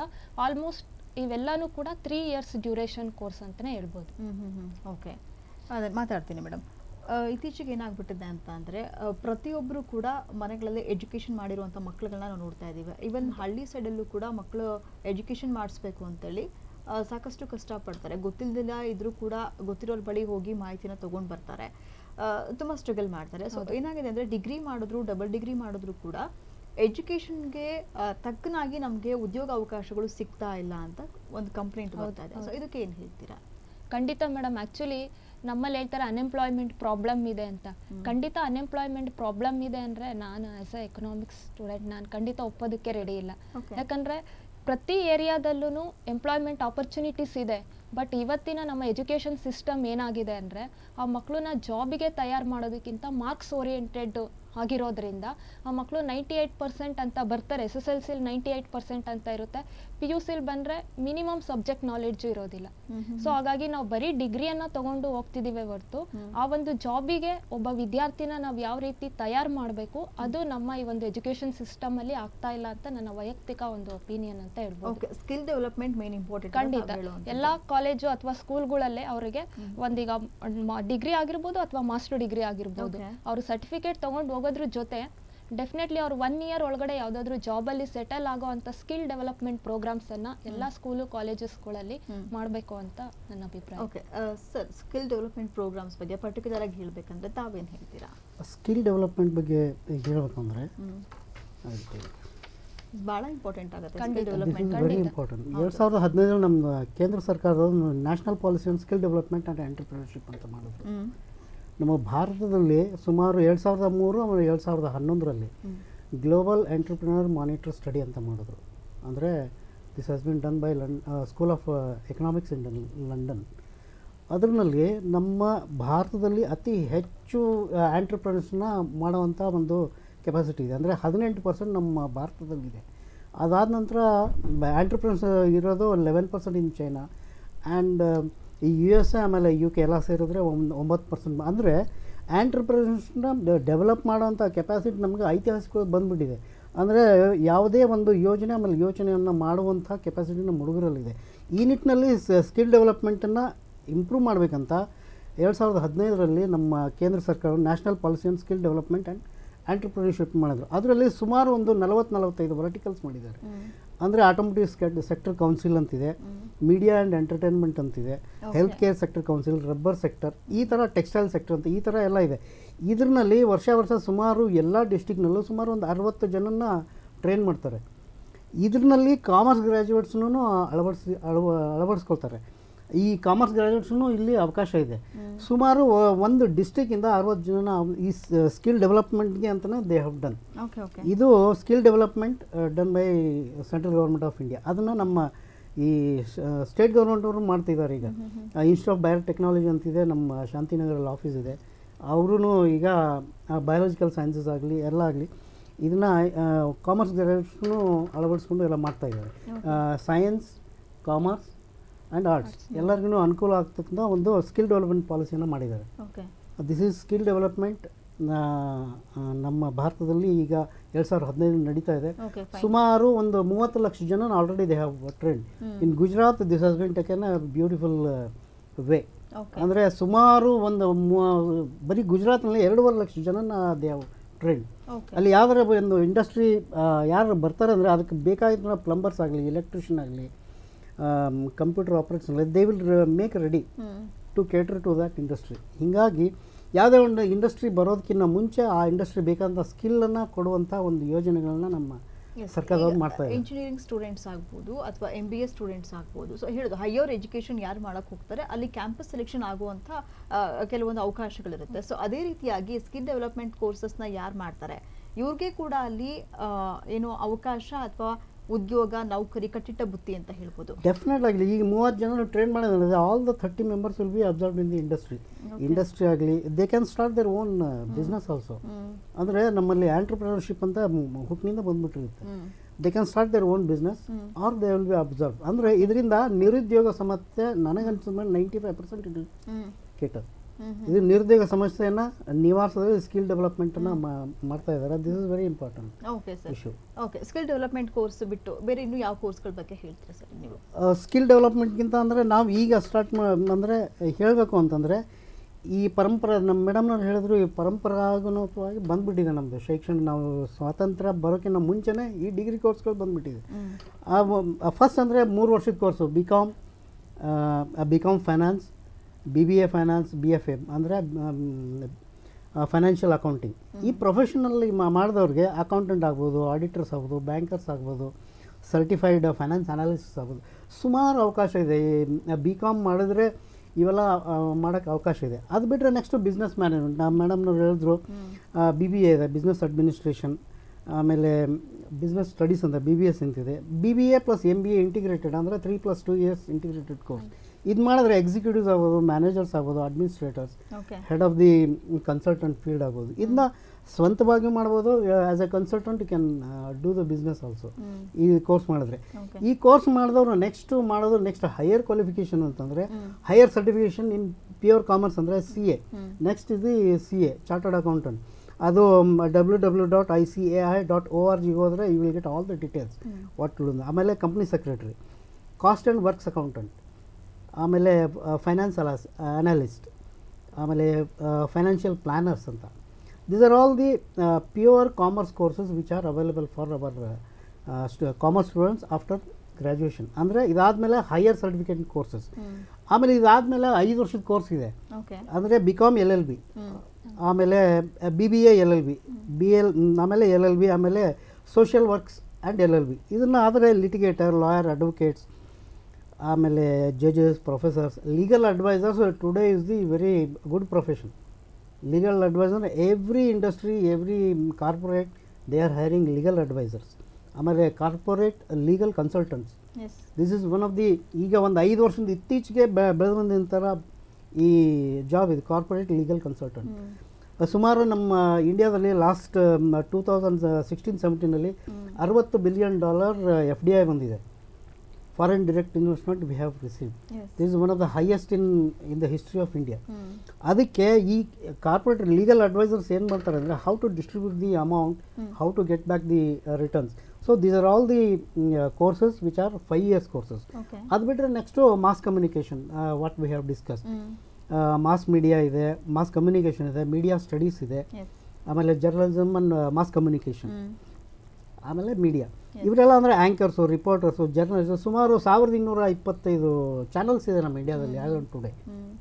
ಒಂದು ಚಾನಲ್ಗೆ ಬೇಕಾಗಿರೋ ಅಂದರೆ ಸುಮಾರು ಮಿನಿಮಮ್ ಅಂದ್ರೂ 25 ಜನ ಬೇಕಾಗುತ್ತೆ. ಆ್ಯಂಕರ್ಸ್ ಬೇಕಾಗುತ್ತೆ, ಕಂಟೆಂಟ್ ರೈಟರ್ಸ್ ಬೇಕಾಗುತ್ತೆ, ಕ್ರಿಯೇಟಿವ್ ಮ್ಯಾನೇಜರ್ಸ್ ಬೇಕಾಗುತ್ತೆ, ಸಿನಿಮಾಟೋಗ್ರಾಫರ್ಸ್ ಬೇಕಾಗುತ್ತೆ. Today the trending job creator ಅಂತಂದರೆ mass communication and journalism. These are the immediate courses which are available for our commerce graduates. S, commerce education ತೊಗೊಂಡ್ರೆ ಸಾಕಷ್ಟು ನೀವು ಹೇಳ್ದಾಗೆ ಪ್ರಾರಂಭದಿಂದ ಕೂಡ ಹೇಳ್ತಾ ಬರ್ತಾ ಇದ್ದೀರಾ, ಹ್ಯೂಜ್ ಅವ್ರಿಗೆ ಒಂದು ರೀತಿ ಅಡ್ವಾಂಟೇಜಸ್ ಇದೆ, ಸಾಕಷ್ಟು ರೂಟ್ಸ್ ಇದೆ. ಈಗ ಸೈನ್ಸ್ ತೊಗೊಂಡ್ರು, PCMB ಏನೋ ಮಾಡ್ಕೊಂಡ್ರು, ಎಜುಕೇಷನ್ ಅಂದ ತಕ್ಷಣ ಇಂಜಿನಿಯರಿಂಗ್ ಆಗಬೇಕು ಅಥವಾ MBBS ಮಾಡಬೇಕು. ಸೊ ಇಷ್ಟೇ ಆಪರ್ಚುನಿಟೀಸ್ ಇರುತ್ತೆ ಅವ್ರಿಗೆ, ಬಟ್ ಇವ್ರಿಗೆ ಸಾಕಷ್ಟು ಅವಕಾಶಗಳಿರುತ್ತೆ. ಜೊತೆಯಲ್ಲಿ ಅವ್ರಿಗೆ ಯಾವ ವಿಚಾರದಲ್ಲಿ ಇಂಟ್ರೆಸ್ಟ್ ಇರುತ್ತೆ ಅದರಲ್ಲಿ ಸ್ಕಿಲ್ನ ಡೆವಲಪ್ಮೆಂಟ್ ಮಾಡ್ಕೊಳ್ಳೋದಕ್ಕೆ ಕೂಡ ಇವ್ರಿಗೆ ಅವಕಾಶ ಇರುತ್ತೆ. ಸೊ ಅದು ಮೇನ್ ಇಂಪಾರ್ಟೆಂಟ್ ಅಂತ ಹೇಳಬೇಕು. ಈಗ ಟ್ರೆಂಡ್ ಏನಿದೆ, ಟ್ರೆಂಡ್ ಯಾವ ಉದ್ಯೋಗವನ್ನ ಸೃಷ್ಟಿ ಮಾಡ್ತಾ ಇದೆ ಅದನ್ನ ನೋಡಿ ಗಮನ ಇಟ್ಟು ಅದರ ಒಂದು ಬೆನ್ ಹತ್ತಿ ಹೋದಾಗ ಮುಂದೆ ಏನು ಫ್ಯೂಚರಲ್ಲಿ ಅವಕಾಶಗಳು ಅವರ ಬೆನ್ ಹತ್ತಿ ಬರುವಂಥ ಚಾನ್ಸಸ್ ಕೂಡ ಇರುತ್ತೆ. ಖಂಡಿತ. ಓಕೆ, ಈಗ ಸರ್ ಹೇಳಿದಾಗ ಲೀಗಲ್ ಅಡ್ವೈಸರ್ ಆಗ್ಬೋದು. ಸೊ ಪ್ರತಿಯೊಂದು ಡಿಪಾರ್ಟ್ಮೆಂಟಲ್ಲೂ ಕೂಡ ಬಹಳಷ್ಟು ಇಂಪಾರ್ಟೆನ್ಸ್ನ ಕೊಡ್ತಾರೆ ಆ ಒಂದು ಫೀಲ್ಡಲ್ಲಿ. ಸೊ ಮಾಸ್ ಕಮ್ಯುನಿಕೇಷನ್ ಆಗ್ಬೋದು. ಸೊ ನೀವು ಪ್ರೊಫೆಷನಲಿ ಕೋರ್ಸಸ್ ಬಗ್ಗೆ ಏನು ಹೇಳಕ್ಕೆ ಇಷ್ಟಪಡ್ತೀರಾ ಮೇಡಮ್? ಬಿಕಾಸ್ ಜನ ನಾವು ಏನೇ ಹೇಳಿದ್ರು ಕೂಡ ಬೇಗ ಗಮನ ಕೊಡುವಂಥದ್ದು ಪ್ರೊಫೆಷನಲಿ ಕೋರ್ಸ್, ಹಾಗೆ ಲೈಫ್ ಬೇಗ ಸೆಟಲ್ ಆಗಬೇಕು. ಸೊ ನೀವೇನು ಹೇಳ್ತೀರಾ? ಬಟ್ ಮುಂಚೆಯಿಂದ ಏನು ಅಂದ್ಕೊಂಡು ಬಂದಿದ್ದಾರೆ ಅಂದರೆ ಮೇಡಮ್, ಕಾಮರ್ಸ್ ಅಂದಿದ ತಕ್ಷಣ BCom ಅಥವಾ BBM ಅಥವಾ BCA ಮ್ಯಾಕ್ಸಿಮಮ್ ಅವ್ರಿಗೆ ಅವೇರ್ನೆಸ್ ಇರೋದು ಈ 3 ಕೋರ್ಸಸ್ ಬಗ್ಗೆ ಮಾತ್ರ. ತುಂಬಾನೇ ಆಕ್ಚುಲಿ ಬ್ಯಾಚುಲರ್ ಕೋರ್ಸಸ್ಗಿಂತ ಪ್ರೊಫೆಷನಲ್ ಕೋರ್ಸಸ್ ತುಂಬಾನೇ ಇದೆ. ಯಾಕಂದ್ರೆ ಅವ್ರಿಗೆ ಒಂದು ಚಾರ್ಟೆಡ್ ಅಕೌಂಟೆಂಟ್ ಅಂತ ಹೇಳಿದ್ರೆ ಅವ್ರಿಗೆ ಅದ್ರ ಬಗ್ಗೆ ಖಂಡಿತ ಐಡಿಯಾ ಇಲ್ಲ. ಈಗ ನಾವು ರೂರಲ್ ಸೈಡ್ ಅಂದ್ರೆ ಮ್ಯಾಕ್ಸಿಮಮ್ ಅರ್ಬನ್ ಸೈಡ್ ಅವ್ರಿಗೆ ಕಂಪ್ಲೀಟ್ ನಾಲೆಡ್ಜ್ ಇಲ್ದಲೇ ಇರೋದ್ರಿಂದ ನಾವು ರೂರಲ್ ಸೈಡ್ ಅವ್ರಿಗೆ ಈ ತರದ ವಿಷಯನ ನಾವು ಕನ್ವಿನ್ಸ್ ಮಾಡೋದನ್ನು ಕಷ್ಟ ಆಗುತ್ತೆ. ಸೊ ಹಾಗಾಗಿ ಪ್ರೊಫೆಷನಲ್ ಕೋರ್ಸ್ ಅಲ್ಲಿ ಆಕ್ಚುಲಿ ಯೂಜ್ ಡಿಮ್ಯಾಂಡ್ ಇರೋದೇನೆ ಇವತ್ತು ಆಕ್ಚುಲಿ ಚಾರ್ಟೆಡ್ ಅಕೌಂಟೆಂಟ್ಗಳಿಗೆ. ಬಿಕಾಸ್ ಇವತ್ತಿನ ಗೌರ್ಮೆಂಟ್ ತರ್ತಿರ್ತಕ್ಕಂಥ ಪಾಲಿಸಿಗಳಿಗೆ ಕರೆಕ್ಟಾಗಿ ಸೂಟಬಲ್ ಆಗ್ತಕ್ಕಂಥ ಕೋರ್ಸ್ ಅಂತ ಹೇಳಿದ್ರೆ ನಾವು ಚಾರ್ಟೆಡ್ ಅಕೌಂಟೆಂಟ್ ಅಂತ ಹೇಳ್ತೀವಿ. ಸ್ಪೆಷಲಿ ಇದನ್ನ ಸೈನ್ಸ್ ಸ್ಟೂಡೆಂಟ್ಸು ಕೂಡ ಮಾಡ್ತಾರೆ, ಕಾಮರ್ಸ್ ಅವರು ಮಾಡ್ತಾರೆ. ಬಟ್ ಮ್ಯಾಕ್ಸಿಮಮ್ ಅವ್ರಿಗೆ ನಾಲೆಡ್ಜ್ ಇರ್ತಕ್ಕಂಥದ್ದು ಕಾಮರ್ಸ್ ಮಕ್ಳಿಗಾಗಿರೋದ್ರಿಂದ. ಸೊ ಈಗೇನಿದೆ ಫಸ್ಟ್ ಒನ್ ನಾವು ಪ್ರೊಫೆಷನಲ್ ಕೋರ್ಸಸಲ್ಲಿ CA ಕೋರ್ಸ್ ಅಂತಲೇ ಹೇಳ್ತೀವಿ. Actually this is 4.5 to 5 years ಅಂದರೆ 4 years 5 months to 5 years ಅಲ್ಲಿ ಕಂಪ್ಲೀಟ್ ಮಾಡ್ಕೊಳ್ಬೋದು. ಸೊ ಅವ್ರು ಏನು PU ಲೆವೆಲಲ್ಲಿ ಇರ್ತಾರೆ, ಈಗ ಸೆಕೆಂಡ್ PU ಏನು ಈಗ ರಿಸಲ್ಟ್ ಬಂದಿದೆ, ಆ ಮಕ್ಕಳು ಈಗ ನೆಕ್ಸ್ಟು ಜೂನಲ್ಲಿ ಎಕ್ಸಾಮ್ ಇರುತ್ತೆ ಇಯರ್ಲಿ ಟ್ವೈಸು.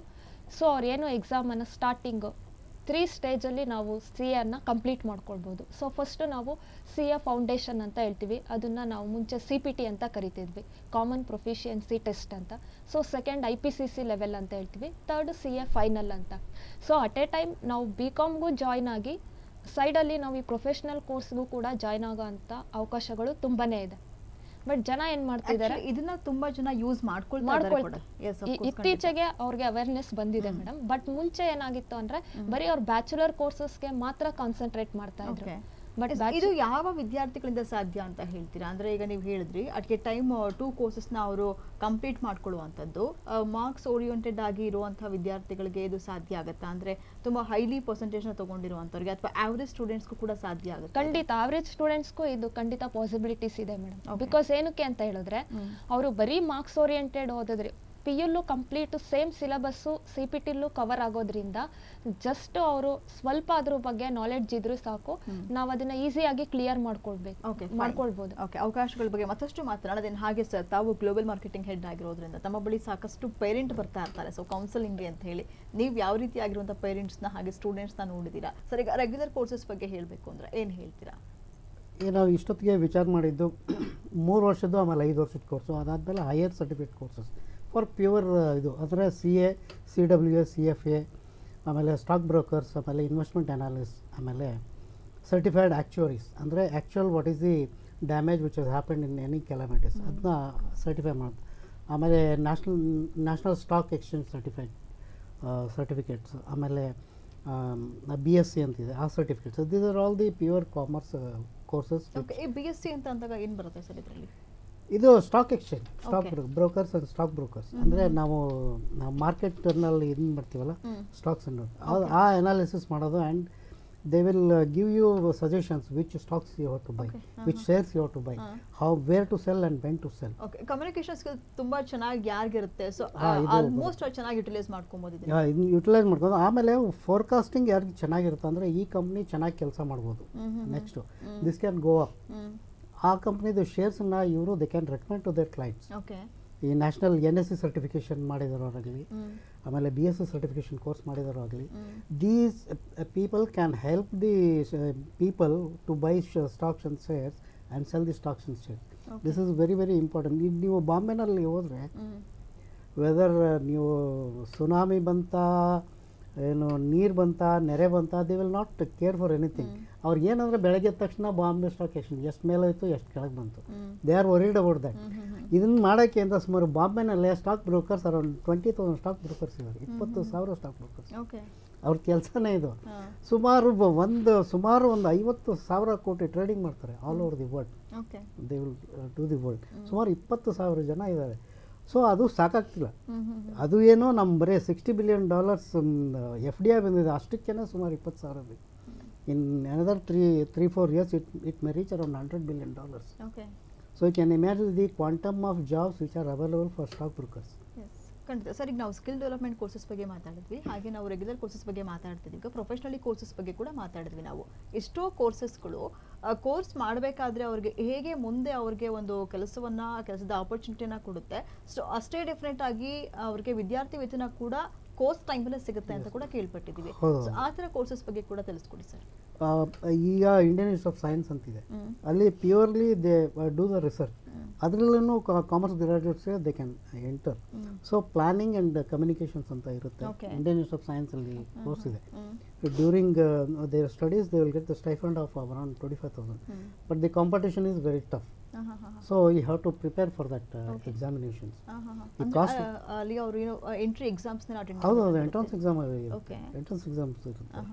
ಆಮೇಲೆ ಈ ಕಾಸ್ಟ್ ವರ್ಕ್ಸ್ ಆ್ಯಂಡ್ ಅಕೌಂಟೆಂಟ್ಸ್ ಅಂತಿದೆ, ಪುಣೆನಲ್ಲಿ ಸುಮಾರು 4 ಕಾಲೇಜಸ್ ಇದೆ. ಪುಣೆನಲ್ಲಿದೆ, ಆಮೇಲೆ ಚೆನ್ನೈನಲ್ಲಿ ಯೂನಿವರ್ಸಿಟಿನಲ್ಲಿ there is one whole department for cost working accounts. So these are special courses which can attract the stipend also. ನೀವು ಕಲಿಬೇಕಾದ್ರೆ stipend they can give. Even certified ಇದು BSc certification course ಇದೆ ಬಾಂಬೆನಲ್ಲಿ. Even entry around 60-65 entry ಇದೆ. They will give around 8,000 rupees scholarship apart from study. ಇದು ಬಿಟ್ಟರೆ ನಾವು economics ಅಂತ, economics scenario in India is emerging in a huge scale. ನಮ್ಮ ಇಂಡಿಯಾದಲ್ಲಿ ಈಗ ಆಟ್ present we are having around $4.5 trillion economy, ವೆರಾಸ್ in China it is around $11 trillion, in America it is $25 trillion. So ಈ $4.5 trillion in the next 5 years it may reach around $10 trillion. ಇಷ್ಟಕ್ಕೇ ನಾವು produce ಮಾಡ್ತಾ ಇರೋದು ಸುಮಾರು 2 lakh chartered ಅಕೌಂಟೆಂಟ್ಸ್ನ. ಈ ಒಬ್ಬೊಬ್ಬರು chartered accountant they are maintaining around 10-15 accounts ಒಂದೊಂದು ಫ್ಯಾಕ್ಟ್ರಿಗೆ. ಈ if you look at the forecast, ಸುಮಾರು $8-9 trillion ಎಕಾನಮಿ ಇನ್ಕ್ರೀಸ್ ಆಯಿತು ಅಂದರೆ we need around 10 lakhs chartered accountants. Sir, ಈಗ ಸ್ಟೈಫಂಡ್ ತಗೊಳ್ಳುವಂಥ ಕೋರ್ಸಸ್ ಬಗ್ಗೆ ಹೇಳಿದ್ರಲ್ಲ, ಎಂಟ್ರೆನ್ಸ್ ಎಕ್ಸಾಮ್ ಇರುತ್ತೆ ಅಂತ ಹೇಳಿದ್ರಿ ತಾವು. ಸೊ ಎಂಟ್ರೆನ್ಸ್ ಎಕ್ಸಾಮ್ಸ್ನ ಅವರು ಯಾವಾಗ ಅಟೆಂಡ್ ಮಾಡಬೇಕಾಗತ್ತೆ? ಸೊ ಈ PUC ಆದಮೇಲೆ PUC ರಿಸಲ್ಟ್ ಬಂದ ಮೇಲೆ ಸುಮಾರು ಏಪ್ರಿಲ್ ಮೇ ಜೂನ್ ಒಳಗಡೆ ರಿಸಲ್ಟ್ಸ್ಗೆ ವೆಯ್ಟ್ ಮಾಡಲೇಬೇಕಾಗತ್ತೆ ಅವರು. ರಿಸಲ್ಟ್ಸ್ ಅಲ್ಲ, ರಿಸಲ್ಟ್ಸ್ ವೇಟ್ ಮಾಡಬೇಕಂತೇನಿಲ್ಲ, ಅದು ಅನೌನ್ಸ್ ಮಾಡಿರ್ತಾರೆ. ಈಗ April May ಜೂನಲ್ಲಿ normally they will do the entrance exam. ಆ ಪೇಪರ್ನಲ್ಲೆಲ್ಲ ಕೊಟ್ಟಿರ್ತಾರೆ. ಓಕೆ, ಪೇಪರ್ನಲ್ಲಿ ಬರುತ್ತೆ, ಯು ಹ್ಯಾವ್ ಟು ಅಟೆಂಡ್. ಒಂದ್ಸಾರಿ ಅದು ರಿಸಲ್ಟ್ ಅನೌನ್ಸ್ ಆಯ್ತು ಅಂದರೆ you have to submit your marks card. Okay, ಈಗ ಇಂಡಿಯಾದಲ್ಲಿ ಎಷ್ಟು ಒಳ್ಳೊಳ್ಳೆ ಶಿಕ್ಷಣ ಸಂಸ್ಥೆಗಳಿದೆ ಅಂತ ತಿಳ್ಕೊಳ್ಬೇಕು ಅಂತ ಅಂದಾಗ ನಿಮ್ಮ ಬಳಿ ಬರ್ತಾರೆ, ಸಾಕಷ್ಟು ಪೇರೆಂಟ್ ನಮ್ಮ ಬಳಿ ಬರ್ತಾರೆ. ಸೊ ತಾವು ನೋಡಿರೋ ಪ್ರಕಾರ ಪೇರೆಂಟ್ ಯಾವುದಕ್ಕೆ ಜಾಸ್ತಿ ಇಂಪಾರ್ಟೆನ್ಸ್ ಕೊಡ್ತಾರೆ ಅಂತ ಅನ್ಸುತ್ತೆ ಸರ್? ಪೇರೆಂಟ್ಸ್ಗೆ ಅವ್ರಿಗೆ ಇಂಜಿನಿಯರ್ ಆಗಬೇಕು, ಡಾಕ್ಟ್ರೇ ಆಗಬೇಕು, ಕಾಮರ್ಸ್ ಆಗಬೇಕು ಅಂತಿಲ್ಲ. ಮಾಡಿದ ತಕ್ಷಣ ನೆಕ್ಸ್ಟ್ ಜಾಬ್ ಬರಬೇಕು ನಮಗೆ. ಮಾಡಿದ ತಕ್ಷಣ ಜಾಬ್ ಬರ್ಬೇಕು. ಅವಾಗ ನಾವು ಏನು ಹೇಳ್ತೀವಿ, ಸ್ಕಿಲ್ ಡೆವಲಪ್ಮೆಂಟ್ ಪ್ರೋಗ್ರಾಮ್ಸ್ ವಿಚ್ ಆ ಹುಡುಗನ ಬ್ಯಾಕ್ಗ್ರೌಂಡ್ ನೋಡಿದಾಗ ಸ್ಕಿಲ್ ಡೆವಲಪ್ಮೆಂಟ್ ಪ್ರೋಗ್ರಾಮ್ಸ್ ಇತ್ತಂದರೆ ವಿ ಕ್ಯಾನ್ ಸಜೆಸ್ಟ್ ಅದನ್ನು. ಹುಡುಗಂಗೆ ಓದೋದ್ರಲ್ಲಿ ಇಂಟ್ರೆಸ್ಟ್ ಇದೆ ಅಂದರೆ will suggest him to go for higher studies. This is the general mentality of A parents are the students. ಅಂದರೆ immediately ಒಂದು 3 ವರ್ಷ ಓದಿದ್ನಂದರೆ he has to start earning. But ನಾವು ನೋಡ್ದಂಗೆ 3 ವರ್ಷ ಆದಮೇಲೆ earning start ಮಾಡೋಕ್ಕಿದ್ರೆ there will be stagnant. ಅದಾದಮೇಲೆ if ಈ shows interest in special subject like economics, macro economics, micro economics, so ಅದೇ ಹ್ಯೂಜ್ ಪೊಟೆನ್ಷಿಯಲ್ ಇದೆ.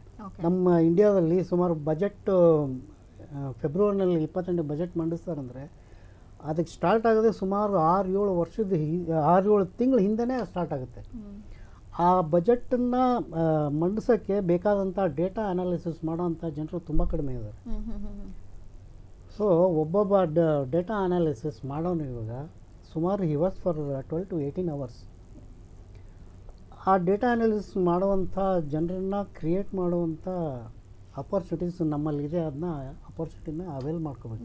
ಕಾಮರ್ಸ್ ವಿಷಯವನ್ನು ಯಾರು ಸೆಲೆಕ್ಷನ್ ಮಾಡ್ಕೊಂಡಿರ್ತಾರೆ, ಸೊ ಎಷ್ಟು ವೆಯ್ಟೇಜ್ ಇದೆ, ವ್ಯಾಲ್ಯೂ ಇದೆ ಸೊಸೈಟಿನಲ್ಲಿ ಕಾಮರ್ಸ್ ವಿಷಯಕ್ಕೆ ಅಂತ ಹೇಳಿ, ಸೊ ನಾವು ಇಡೀ ಒಂದು ಡೇ ಕೂಡ ಹೇಳ್ಬೋದು ಅನ್ಸುತ್ತೆ. ಸೊ ಸ್ಟಾರ್ಟಿಂಗಿಂದ ಕೂಡ ಸರ್ ಏನು ಡಿಸ್ಕಸ್ ಮಾಡ್ತಾ ಇದೀವಿ, ಸೊ ಪ್ರಾರಂಭದಿಂದ ಕೂಡ ಹೇಳ್ತಾ ಇದ್ದಾರೆ ಯಾವ್ಯಾವ ಫೀಲ್ಡಲ್ಲಿ ಅವ್ರಿಗೆ ಭಾಳಷ್ಟು ವ್ಯಾಲ್ಯೂ ಇದೆ ಅಂತ ಹೇಳ್ಬಿಟ್ಟು.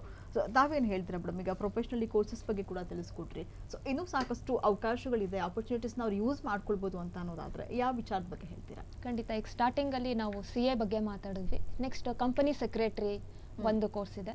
ಸೊ ಅದು ಕೂಡ ನಮಗೆ 5 years ಬರುತ್ತೆ ಡ್ಯೂರೇಷನ್. ಸೊ ಅದು ಸ್ಟಾರ್ಟಿಂಗಲ್ಲಿ ನಮಗೆ foundation, then executive stage, then professional ಅಂತ 3 stages ಇದೆ. ಸೊ ಅದು ಬಂದರೆ then cost and management accounting ಅಂತ ಒಂದು, ಅದು ಕೂಡ ನಮ್ಮದು ಪ್ರೊಫೆಷ್ನಲ್ ಕೋರ್ಸ್ ಅಂತಲೇ ಹೇಳ್ತೀನಿ. ಇದ್ರ ಬಗ್ಗೆ ಸ್ವಲ್ಪ ಜನರಿಗೆ ಅವೇರ್ನೆಸ್ ಕಡಿಮೆನೇ ಅಂತಲೇ ಹೇಳ್ಬೋದು. ಅದ್ರ ಜೊತೆ ಸರ್ಟಿಫೈಡ್ ಫೈನಾನ್ಷಿಯಲ್ ಪ್ಲ್ಯಾನರ್ ಅಂತ ಇದೆ. ಸೊ ಇದು ಕೂಡ ಆ ಒಂದು ಫೈನಾನ್ಷಿಯಲ್ ಮ್ಯಾನೇಜ್ಮೆಂಟ್ ಅದರಲ್ಲಿ ಯಾರಿಗೆ ತುಂಬ ಇಂಟ್ರೆಸ್ಟ್ ಇದೆ, ಸೊ ಅಂಥ ಸ್ಟೂಡೆಂಟ್ಸು CFP ಅನ್ನು ಅವರು ಚೂಸ್ ಮಾಡ್ಕೊಳ್ಬೋದು. ಅದೇ ರೀತಿ ಹೋಟೆಲ್ ಮ್ಯಾನೇಜ್ಮೆಂಟ್ ಕೋರ್ಸಸ್ ತುಂಬಾ ಇದೆ. ಯಾಕಂದರೆ ಇವತ್ತು ಏನಿದೆ ತುಂಬ ಇಂಟ್ರೆಸ್ಟ್ ಇದು ಹಾಸ್ಪಿಟಾಲಿಟಿಯಲ್ಲಿ ಯಾವ್ಯಾವ ಸ್ಟೂಡೆಂಟ್ಸಿಗೆ ಇಂಟ್ರೆಸ್ಟ್ ಇದೆ, ಒಂದು ಹಾಸ್ಪಿಟಾಲಿಟಿ ಸರ್ವಿಸಲ್ಲಿ ಯಾರಿಗೆ ಇಂಟ್ರೆಸ್ಟ್ ಇದೆ ಅಂಥವ್ರು ಹೋಟೆಲ್ ಮ್ಯಾನೇಜ್ಮೆಂಟ್ ಕೋರ್ಸನ್ನು ಅವರು ಚೂಸ್ ಮಾಡಿದ್ರೆ ಡೆಫಿನೆಟ್ಲಿ ಅವ್ರಿಗೆ ಒಳ್ಳೆ ಜಾಬ್ ಆಪರ್ಚುನಿಟೀಸನ್ನು ನಾವು ಇವತ್ತಿನ ಒಂದು ಟ್ರೆಂಡಲ್ಲಿ ನಾವು ನೋಡ್ಬೋದು. ಅದೇ ರೀತಿ ಸ್ಪೆಷಲಿ ಇಂಪಾರ್ಟೆಂಟ್ ಅಂತ ಹೇಳಿದ್ರೆ ಡಿಪ್ಲೊಮಾ ಇನ್ ಡಿಜಿಟಲ್ ಮ್ಯಾನೇಜ್ಮೆಂಟ್ ಅಂತ ಒಂದು ಕೋರ್ಸ್ ಇದೆ, ಅಥವಾ ಡಿಜಿಟಲ್ ಮಾರ್ಕೆಟಿಂಗ್ ಅಂತ. ಒಂದು ಸರ್ವೆ ಹೇಳೋ ಪ್ರಕಾರ up to 2020ಗೆ around 8 lakhs job opportunities create ಆಗುತ್ತೆ ಅಂತ ಹೇಳ್ತಾರೆ. This is only for diploma in digital marketing. ಯಾರು ಮಾಡಿರ್ತಾರೆ ಅವರಿಗೆ 8 lakhs ಜಾಬ್ ಆಪರ್ಚುನಿಟೀಸ್ ಕ್ರಿಯೇಟ್ ಆಗುತ್ತೆ 2020ಗೆ ಅಂತ. ಸೊ ಅದೇ ರೀತಿ journalism and mass communication sir already ಹೇಳಿದ್ರು. ಸೊ ಮೀಡಿಯಾದಲ್ಲಿ ಯಾರಿಗೆ ಇಂಟ್ರೆಸ್ಟ್ ಇದೆ ಅಂಥವ್ರು ಈ ಒಂದು ಕೋರ್ಸನ್ನು ಚೂಸ್ ಮಾಡ್ಬೋದು. ಒಟ್ಟಾರೆಯಾಗಿ ಏನು ಹೇಳ್ತಾರೆ, ನಾವು ಮ್ಯಾಕ್ಸಿಮಮ್ ಇವತ್ತು ಜನ ಬ್ಯಾಚುಲರ್ ಕೋರ್ಸಸ್ಗೆ ಮಾತ್ರ ಅವರು ಕಾನ್ಸಂಟ್ರೇಟ್ ಮಾಡ್ತಿದ್ದಾರೆ. ಸೊ ಆದಷ್ಟು ಈ ಥರ ಪ್ರೊಫೆಷ್ನಲ್ ಕೋರ್ಸಸ್ಸಲ್ಲಿ ಅವ್ರಿಗೆ ಯಾವ್ದು ಇಂಟ್ರೆಸ್ಟ್ ಇದೆ ಅದನ್ನು ಅವರು ಉಪಯೋಗಿಸ್ಕೊಂಡು ಅದರಲ್ಲಿ ಒಳ್ಳೆ ಫ್ಯೂಚರನ್ನು ಕಂಡುಕೊಳ್ಳಿ ಅನ್ನೋದು ನಮ್ಮ ಉದ್ದೇಶ. ಓಕೆ, ಸಾಕಷ್ಟು ಅವಕಾಶಗಳಿದೆ. ಬಟ್ ಆದರೂ ಕೂಡ ಏನಾಗ್ತಾ ಇದೆ ಅಂತ ಅಂದಾಗ ಕಾಮರ್ಸ್ನ ತುಂಬ ಜಾಸ್ತಿ ಸ್ಟೂಡೆಂಟ್ಸ್ ಆಯ್ಕೆ ಮಾಡ್ಕೊಳ್ತಾ ಇದ್ದಾರೆ. ಸೊ ನಾವು ಆಗಲೇ ಡಿಸ್ಕಸ್ ಮಾಡಿದ್ವಿ. ಸೊ ಆರ್ಟ್ಸ್ ಅಂದ ತಕ್ಷಣ ಈಗ ಸ್ವಲ್ಪ ಆರ್ಟ್ಸ್ಗೆ ವ್ಯಾಲ್ಯೂ ಕಡಿಮೆ ಇದೆ. ಬಟ್ ಆರ್ಟ್ಸಿಂದ ಮುಂದೆ ಬರುವಂಥ ಅವಕಾಶಗಳು ಕೂಡ ಜಾಸ್ತಿ ಇದ್ರೂ ಕೂಡ ವ್ಯಾಲ್ಯೂ ಕಡಿಮೆ ಇದೆ. ಸೊ ಅದು ಅವರವರ ಮನೋಭಾವಕ್ಕೆ ಬಿಟ್ಟಿದ್ದು. ಇನ್ನು ಸೈನ್ಸ್ ತೊಗೊಂಡಾಗ ಈಗ ಏನು ಗ್ರಾಮೀಣ ಪ್ರದೇಶಗಳಿಂದ ಬಂದಿರ್ತಾರೆ ಅಂಥ ಮಕ್ಕಳಿಗೆ ಭಾಳಷ್ಟು ಟಫ್ ಅನ್ನಿಸ್ಬೋದು ಅಂತ ಹೇಳಿ ಸೊ ಕಾಮರ್ಸ್ನ ತುಂಬ ಬೇಗ ಆಯ್ಕೆ ಮಾಡ್ಕೊಳ್ತಾರೆ. ಬಟ್ ಅದರಿಂದ ಸಿಗುವಂಥ ಅವಕಾಶಗಳನ್ನ ಯೂಸ್ ಮಾಡ್ಕೊಳ್ಳೋರ ಸಂಖ್ಯೆ ಅಷ್ಟೇ ಕಡಿಮೆ ಇದೆ. ಸೊ ಯಾಕೆ ಇದು ಆಗ್ತಾ ಇದೆ? ಇದು ಫೇಲ್ಯೂರ್ಗೆ ಎಲ್ಲ ಆಗ್ತಿದೆ ಅಂತ ಅನ್ಸುತ್ತೆ ಮೇಡಮ್ ನಿಮಗೆ? ಬಟ್ ಇದು ಜಸ್ಟ್ ಅದು ಜನರ ಒಂದು ಮೆಂಟಾಲಿಟಿ. ಈಗ ಏನು ಹೇಳಿದ್ರಿ ನೀವು, ಆರ್ಟ್ಸಿಗೆ ವ್ಯಾಲ್ಯೂ ಕಡಿಮೆ ಅಂತ ಹೇಳೋದು ಅದು ನಾವು ಮಾಡ್ಕೊಂಡಿರೋಂಥ ಮೈಂಡ್ ಸೆಟ್ ಅಷ್ಟೇ. ಬಟ್ ನಾವು ಇವತ್ತು ನೋಡಿದ್ರೆ ಮ್ಯಾಕ್ಸಿಮಮ್ ಈಗ 90% of the IAS officers they are from arts background. Of course, ಖಂಡಿತ. ಸೊ ಹಾಗಾಗಿ ಇಷ್ಟು ತುಂಬ ಜನ ಹೈಲಿ ಎಜುಕೇಟೆಡ್ ಪೇರೆಂಟ್ಸು ತಮ್ಮ ಮಕ್ಕಳನ್ನ ಪರ್ಪಸ್ಫುಲಿ ಆರ್ಟ್ಸ್ ಕೊಡಿಸ್ತಾರೆ. ಏನಕ್ಕೆ ಅಂದರೆ ಮುಂದೆ ನಾವು IAS ಮಾಡಿಸ್ಬೇಕು ಅಥವಾ ಕಾಂಪಿಟೇಟಿವ್ ಎಕ್ಸಾಮ್ಸ್ಗೆ ಪ್ರಿಪೇರ್ ಮಾಡಬೇಕು ಅನ್ನೋದಕ್ಕೋಸ್ಕರ ಆರ್ಟ್ಸ್ ಕೊಡಿಸ್ತಾರೆ. ನಾವೇನು ಅಂದ್ಕೊಂಡಿದ್ದೀವಿ ಇವತ್ತು ಆರ್ಟ್ಸಿಗೆ ವ್ಯಾಲ್ಯೂ ಇಲ್ಲ, ಸೈನ್ಸಿಗೆ ತುಂಬ ವ್ಯಾಲ್ಯೂ ಇದೆ ಅಂತ. ಸೊ ಅದು ಖಂಡಿತ ತಪ್ಪು ಅನ್ನೋದು ನನ್ನ ಅಭಿಪ್ರಾಯ ಮೇಡಮ್. ಓಕೆ ಸರಿ, ಈಗ ಫೈನಲಿ ಏನು ಹೇಳಕ್ಕೆ ಇಷ್ಟಪಡ್ತೀರಾ? ಈಗ ಎಜುಕೇಷನ್ ಜೊತೆಗೆ ಈಗ ಎಜುಕೇಷನ್ ಲೋನ್ ಕೂಡ ಸಿಗ್ತಾ ಇದೆ. ಆ ಎಜುಕೇಷನ್ ಲೋನ್ಸ್ನ ಯೂಸ್ ಮಾಡಿಕೊಂಡು ಎಷ್ಟು ಬೇಗ ಅವ್ರ ಲೈಫಲ್ಲಿ ಸೆಟಲ್ಡ್ ಆಗ್ಬೋದು ಅಂತ ಹೇಳ್ತೀರಾ? ಎಜುಕೇಷನ್ ಲೋನ್ ಎಸ್ಪೆಷಲಿ ಈಗ ಒಂದು 3 ವರ್ಷದಿಂದ ಇತ್ತೀಚೆಗೆ ಎಜುಕೇಷನ್ ಲೋನ್ನ ಕೊಡ್ತಾ ಇದ್ದಾರೆ. ಸುಮಾರು ಫಾರಿನ್ಗೆ ಹೋಗಿ ಸ್ಟಡಿ ಮಾಡ್ತೀನಿ ಅಂದ್ರೆ ಸುಮಾರು 20-30 ಲಕ್ಷ ರೂಪಾಯಿ they can give the education loan. Okay, 20-30 lakh ರೂಪಾಯಿ ಎಜುಕೇಷನ್ ಲೋನ್ ಸಿಗೋದ್ರಿಂದ ನೀವು ಹೊರಗಡೆ ದೇಶಕ್ಕೆ ಹೋಗಿನೂ ಎಕನಾಮಿಕ್ಸ್ ಸ್ಟಡಿ ಮಾಡ್ಬೋದು, ಆಮೇಲೆ ಕಾಮರ್ಸ್ ಸ್ಟಡಿ ಮಾಡ್ಬೋದು, micro economics and macro economics. Maximum ನಮ್ಮ ಇಂಡಿಯಾದಿಂದ ಸುಮಾರು ಒಂದು 300 ಜನ ಎಕನಾಮಿಕ್ಸ್ ಇದ್ದಾರೆ ಆಲ್ ಓವರ್ ದಿ ವರ್ಲ್ಡ್. ಒಂದು 300 ಜನ ಇದ್ದಾರೆ. ದಿ ವೆರಿ ಫೇಮಸ್ ನೇಮ್ ಅಂದರೆ doctor Jagadish Bhagavati. He has from the whole WTO world trade ಆರ್ಗನೈಸೇಷನ್ನ develop ಮಾಡಿದವರು.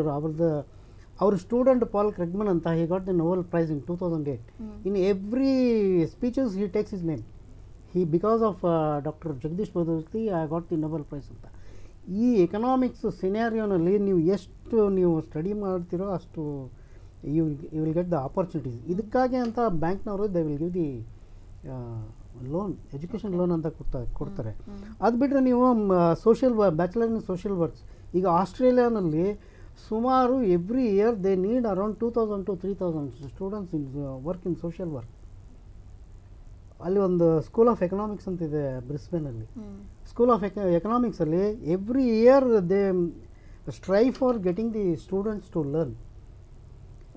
ಸೋಷಿಯಲ್ ವರ್ಕ್ ಇದೆ, ಆಮೇಲೆ MSW master in social work ಇದೆ, ಆಮೇಲೆ BRS ಅಂತ ಈಗ recently in 5 ಇಯರ್ಸಿಂದ it's coming, bachelor in rural studies ಅಂತ. ಈಗ in the next 5 to 10 years rural economy they want to improve the rural economy. Because 70% ನಮ್ಮ ಭಾರತದಲ್ಲಿ ಹಳ್ಳಿಗಳಿದೆ. ಆ ಹಳ್ಳಿಗಳ ಎಕನಾಮಿನ ಇಂಪ್ರೂವ್ ಮಾಡಿದ್ರೆ it is in a micro level. Every if you take one tariff unit, village as a tariff unit, the economy is around maximum around 1 crore or 2 crores in a year. ಈ 70% ಹಳ್ಳಿ, ನೀವು you can imagine the size of the economy in India. ಇದನ್ನು study ಮಾಡೋಕ್ಕೆ ಅಂತ bachelor in rural studies ನಮ್ಮ ತುಮಕೂರು ಯೂನಿವರ್ಸಿಟಿಯಲ್ಲಿ ಇದೆ. ನಮ್ಮ ಹಿಂದೆ ಇದ್ರು ವೈಸ್ ಚಾನ್ಸಲರ್ ಗೊತ್ತಿಲ್ಲ ನನಗೆ. ಹಿ visited not less than 700 villages to study the economic studies. ಅವ್ರ ಹೆಸರು I forgotten the name. He is specialist in rural economy. So BRSನ ನೀವು ಯಾರು ತೊಗೊಂಡ್ರೆ it is having A huge opportunity. ನಾವು ಎವ್ರಿ ಇಯರ್ ನೋಡ್ಬೋದು, every ಒಂದು ಏನು ನಾವು ಇಯರ್ ಬರುತ್ತೆ ಕಾಲೇಜುಗಳಲ್ಲಿ. ಸೊ ಎವ್ರಿ ಇಯರ್ ಕೂಡ ಕಾಮರ್ಸ್ ತಗೊಳ್ಳುವಂಥ ವಿದ್ಯಾರ್ಥಿಗಳ ಸಂಖ್ಯೆ ಗ್ರಾಫ್ ಅದು ಹೇರ್ತಾನೆ ಇದೆ. ಸೊ ಜಾಸ್ತಿ ಆಗ್ತಾ ಇರುತ್ತೆ. ಬಟ್ ಅದರಿಂದ ಸಿಗುವಂಥ ಅವಕಾಶಗಳನ್ನ ಉಪಯೋಗಿಸ್ಕೊಳ್ಳೋರ ಸಂಖ್ಯೆ ಕಡಿಮೆ ಆಗ್ತಾ ಇದೆ. ಬಟ್ ತುಮಕೂರಿನಲ್ಲಿ ಕೂಡ ಸಾಕಷ್ಟು ಎಕ್ಸಾಂಪಲ್ ಕೊಡುವಂಥದ್ದು, ಕಾಮರ್ಸ್ ವಿಷಯವಾಗಿನೇ ತುಂಬ ಒಳ್ಳೊಳ್ಳೆ ಮಕ್ಕಳನ್ನ ಆಚೆ ತರುವಂತಹ ಕಾಲೇಜಸ್ ಇದೆ. ಸೊ ಅಂಥ ಕಾಲೇಜ್ಗಳಲ್ಲಿ ಯಾಕೆ ಈ ಕರಿಯರ್ ಗೈಡೆನ್ಸ್ ಮಾಡುವಂಥ ರಿಸೋರ್ಸ್ ಪರ್ಸನ್ಸ್ನ ಪ್ರಾರಂಭದಲ್ಲೇ, ಕಾಲೇಜ್ ಪ್ರಾರಂಭ ಆಗುವಂಥ ಪ್ರಾರಂಭದಲ್ಲೇ ಕರೆಸಿ? ಬಿಕಾಸ್ ಹಳ್ಳಿಯಿಂದ ಬರುವಂಥ ಮಕ್ಕಳಿಗೆ ಮನೆಯಲ್ಲಿ ಅವ್ರಿಗೆ ಗೈಡೆನ್ಸ್ ಮಾಡುವಂಥ ಒಂದು ಸೋರ್ಸ್ ಇರೋದಿಲ್ಲ. ಸೊ ಹಾಗಾಗಿ ಅವ್ರಿಗೆ ಈ ರೀತಿಯಾಗಿರುವಂಥ ಅವಕಾಶಗಳಿದೆ ನಮ್ಮ ಕಣ್ಮುಂದೆ ಅನ್ನುವಂಥ ಒಂದು ಚಿತ್ರಣ ತೆಗೆದಿರುವಂಥ ಒಂದು ಪ್ರಯತ್ನವನ್ನು ಕಾಲೇಜ್ಗಳಿಂದ ಮಾಡಬಾರ್ದು ಅನ್ಸುತ್ತೆ ಸರ್. ಇದನ್ನು ನಾನು ಹೇಳೋದೇನೆಂದರೆ, ನಾವು ಇಲ್ಲಿ ಕೂತ್ಕೊಂಡು ಮಾಡೋದಕ್ಕಿಂತ ಯಾವ್ದಾದ್ರು taluka ಪ್ಲೇಸಲ್ಲೋ rural ಪ್ಲೇಸಲ್ಲೋ if we do this, we are ready to come, we are ready to cooperate with Pragathi TV also. ನೀವು ರೂರಲ್ ಏರಿಯಾದಲ್ಲಿ ನೀವು ಮಾಡಿ, will come there, definitely will create awareness to the parents as well as the students.